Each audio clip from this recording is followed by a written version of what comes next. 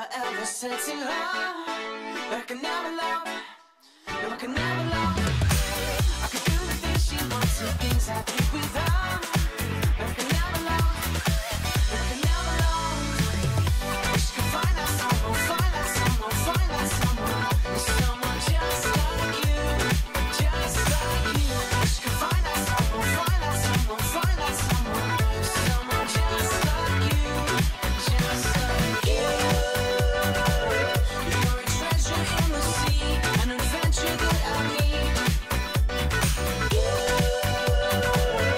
You're a treasure in the sea, an adventure that I need.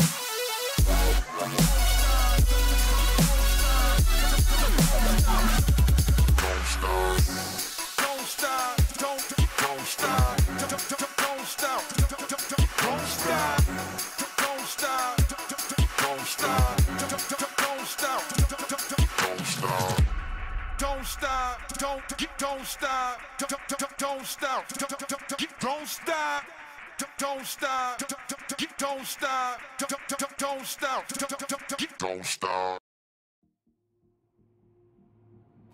Ground control to Venture. What is your status? Orbit locked.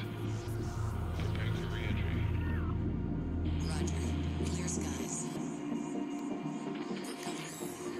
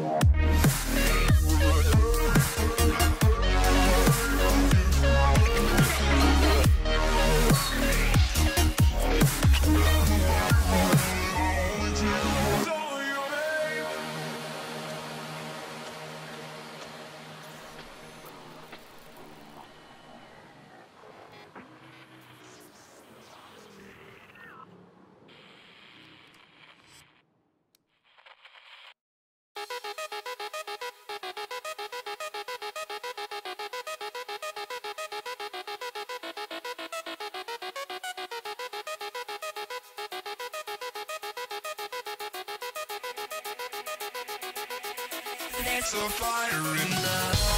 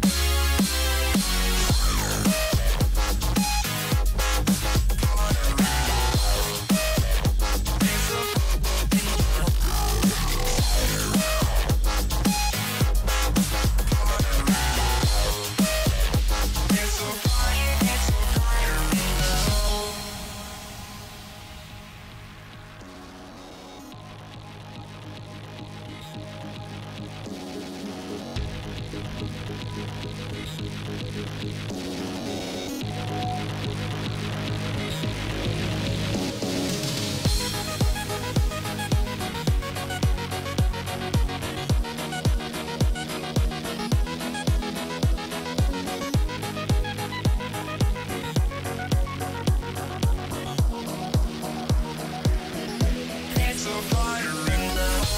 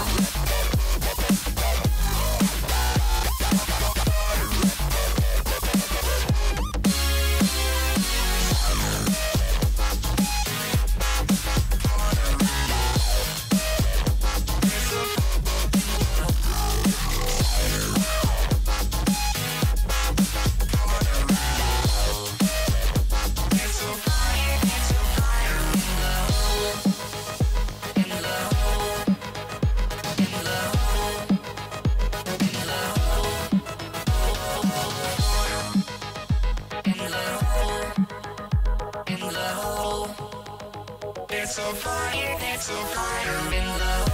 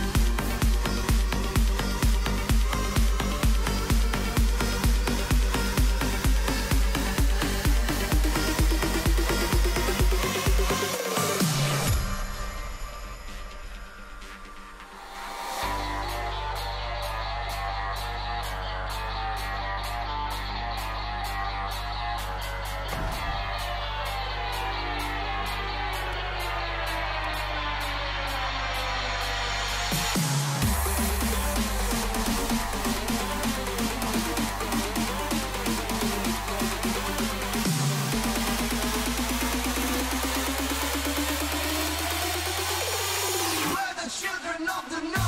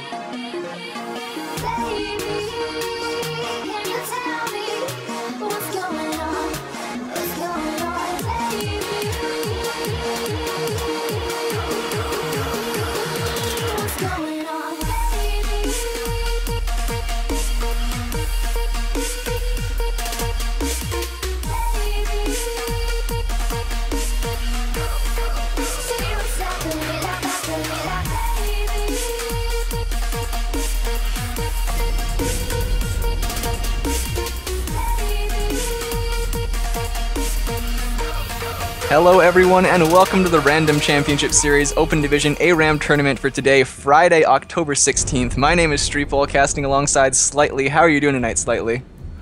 It is warm in here. How are you? I'm doing excellent, thank you. It is not as warm as it is where you are in lovely California. I am in cold Canada, so it's decent weather. It's not too bad. But we have a lovely frozen event here, as we are, of course, on the Howling Abyss map. Lovely winter theme, and everybody's got their snowball summoner spells as well. For the first matchup of the day, we are going to have RCS Blue against RCS Green, so thankfully RCS Blue is of course on the blue side, so that lines up nicely, but we're going to have RCS Green on the purple or red side right there. So we have actually a fair amount of AP on RCS Blue, and actually a fair amount of AP on RCS Green as well. Yeah, I'm... Okay.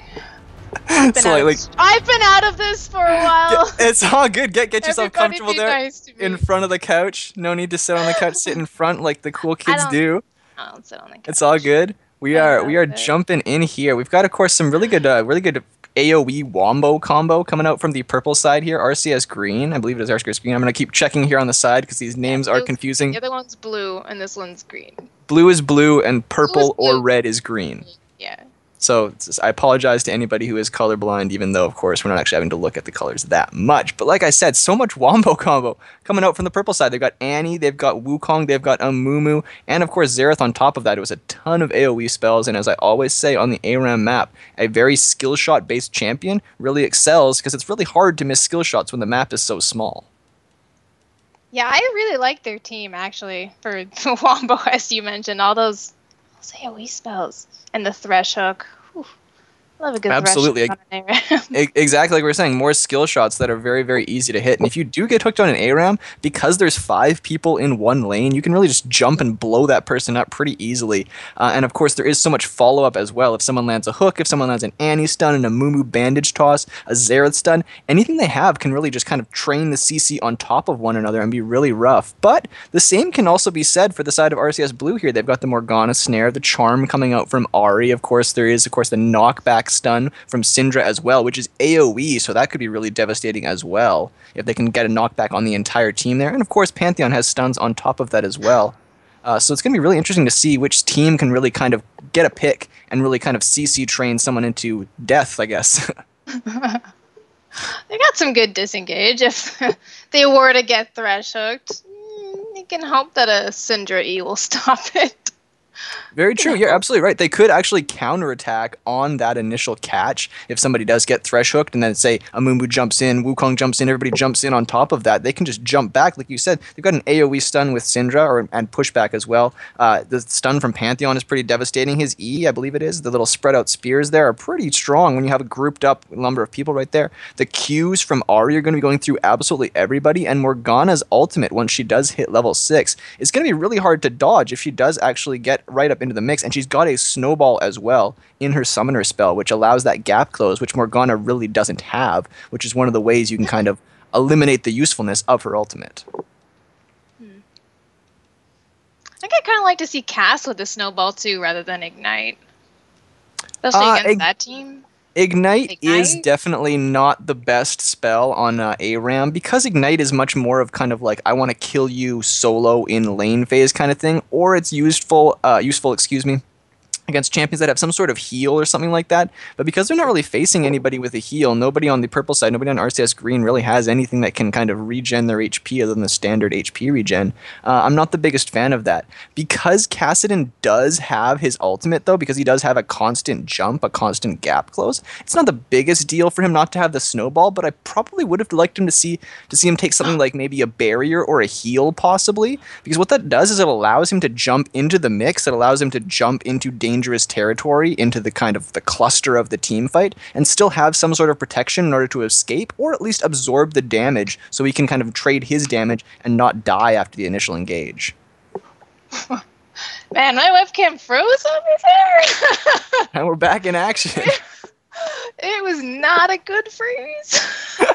Definitely not intentional. Trying to keep it PG here, whatever the hell our rating system is. Sorry.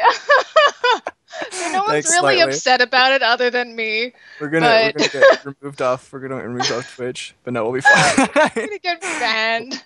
We'll be Kicked off fine. the RCS.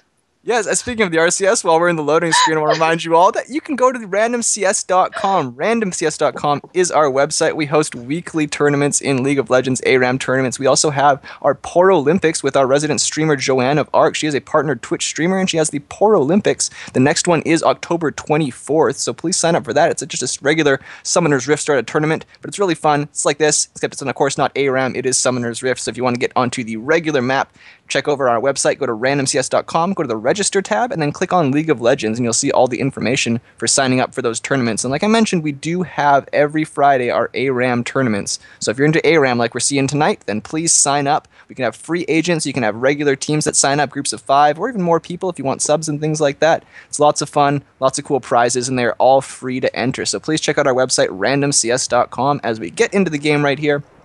First game of the night, it is RCS Blue on the blue side versus RCS Green on the red side. I can't wait to see these Lombos. I'm so excited. Yeah, it's actually probably going to be a reasonably eventful early game, I expect, like we keep talking about, because there's so much pick potential, so much CC coming out from either side. I'm really excited to see who kind of gets those initial picks off. Looks like Xerath going for that Catalyst the Protector, which I really like to see. I really like that Rod of Ages, as we of course see from our resident favorites in these tournaments. The team all mid, all modes has shown us a lot about kind of what the meta is for ARAM, to be honest. I really thought that there wasn't much of a meta, and ARAM's kind of just do whatever you want to do, and pretty much anything works. But there are a lot of really strong strategies, and one of those is getting those Rod of Ages on your casters. Here comes Kassadin, though. He's walking into the brush, and oh no, he's going to get jumped on immediately. That is going to be the first kill of the game. Just like we said, if somebody gets picked off, it is devastating. The CC train is... it's devastating. Oh, honey. Well, that's what happens in ARAMs, you know, those bushes. There's no Yeah. wards on this map, so unless That- you're like maybe Zyra or Shaco or something, you can't really see in those bushes. And that's a great point, because there are no wards. Even well, wow, Wukong jumping in and flashing out there. I don't know if that was just a kind of a bit of swag or whether it was a misclick, and then he was like, hey, I need to get out of here real quick before I die. But regardless, Wukong has no flash, no ignite, and almost gets hit by a snare right there. Wukong kind of playing with fire. Oh yeah, he's got to be careful now. He doesn't have flash. See the snowball? Counter No, engaged from doesn't have a Amumu right there. And they are not going to be able to make anything happen from that. Right now, they're just going for some more poke currently. Syndra getting a little out of position, but they're doing a good job, the red side that is, of using the bush a little bit to their advantage and taking a bit more map control. But to be honest, map control is not that important, especially early like this. It's actually sometimes more beneficial to allow yourself to get pushed in so you have more of the lane to create picks and more room to actually get some kills. Their wave clear on blue side isn't that great. I wouldn't really like for them to be stuck at their tower. No, you're absolutely right, though. It is a little bit dangerous. Speaking of dangerous, Pantheon going in, gonna die. Thrush actually plays the wrong way, but it does not matter. There's more than enough CC and damage to pick up that kill. 2-0 so far for RCS Green. Monkey, excuse me. I was gonna say Wukong and Monkey mixed together. So it came out Wonky or something like that. He almost Who's goes down, Monkey? but he's able to survive. Yeah, little Monkey over there. He's okay. He'll survive for the time being. But yeah, Wukong will have a lot more kill potential once he does. Oh my goodness, speaking of kill potential, Ari getting black shielded, but she is able to survive that. Good job, Morgana. HT Louis saving her teammate right there. Ari needs to be closer and just throwing out those charms. They're not hitting anything yet. Yeah, and the interesting thing is Ari actually opted to just go for Sork Boots and Pots. So Ari does not have very much mana. Ari's spells cost a lot of mana. I really would have liked to see her start with either Catalyst the Protector, maybe a Tear, maybe the Chalice of Harmony, something that's going to give her more mana back, because as you can see right now, she is completely out of mana and really only has about one spell or so for the fights, which is not very useful. I wonder why they went Boots first. You know... It definitely does damage. You're fast and you do damage, but I mean... Oh, well, I mean, I guess you might need to be fast if you want to avoid Thresh hooks. very, very true, but the thing is... Yeah, if you can't cast spells, you're really not that useful. And the thing about Ari is once she hits level 6, her mobility kind of goes through the roof. So she is definitely one of those champions where you can kind of delay getting more mobility until a little bit later because you have the ability of your R there to kind of supplement your lack of movement speed. But like you said, it is good for dodging skill shots and things like that. I just really would have liked to see her take some form of mana regen, because as we see right now, she is hurting for mana. Yeah, so is Xerath, actually. He doesn't have regen either, but he does have a catalyst. So. Yeah, absolutely. The catalyst will luckily, of course, because every time you level up, it does regen some mana and some HP. And there's a nice hook onto Syndra. Let's see if they can take her down. There's the Ignite coming in, and that is going to be more than enough damage to lock her down and take the kill. 3-0 so far for RCS Green. And